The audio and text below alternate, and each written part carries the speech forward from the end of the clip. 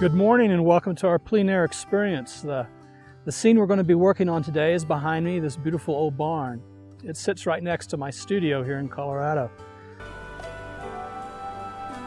Well, basically I have the structure of the barn established. Now what I'm really going to be looking for and waiting for is the light to hit the barn. The warm light, the sunshine that's hitting the barn here is a little bit different than up in here. It's a little redder, a little cooler, maybe a little darker. Using this big brush, I have to block it in really quick.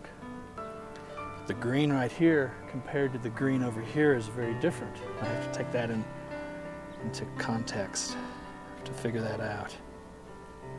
It's got to work.